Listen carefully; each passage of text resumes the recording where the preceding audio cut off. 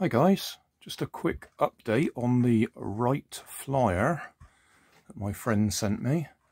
I've left it suspended from the ceiling here just to see if all those bent struts will straighten up a bit. And they do seem to be straightening up because they all got a bit buckled in the packaging when he sent it to me. And as you can see, the hobby grade rubber, which would be very nice, unfortunately has perished. So I shall have to get some more of that before we can see whether it'll actually fly.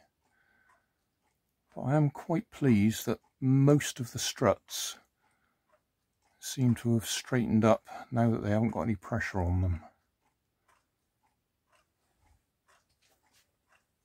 Yes, it is noisy in here.